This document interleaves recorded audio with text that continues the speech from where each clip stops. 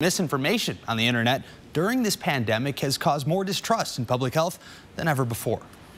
Public health officials have spent 2020 trying to flatten the COVID-19 curve. In the meantime, people's trust in those public officials is also flattening. In history, that we've been required to have somebody else make our health decisions. Dr. Bob Lutz knew what he signed up for as a county health officer, but he never expected to be under this much scrutiny. Yeah, I've never been in a position like this. He says now more than ever, people are able to find whatever they want online, like support for these claims. It's our right, whether we have a medical condition or not to wear a mask and to choose how we're going to treat our own personal health. Robin Pickering is a professor at Whitworth University with a focus on adult psychology and health and wellness. She believes the internet has given those false claims more power. Part of the problem is that we are not listening just to experts, but we are listening to lay people who are making statements as if they are fact. It's also natural for people to be upset with public health officials who are making the final call on these mandates and restrictions. During a pandemic and during periods of stress where people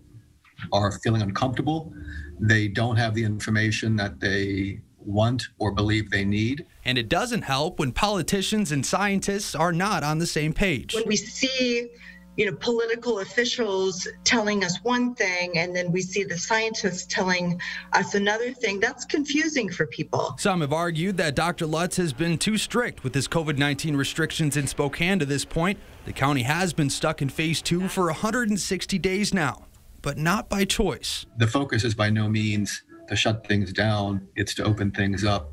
But the only way you can open things up is if you are really following the public health guidance.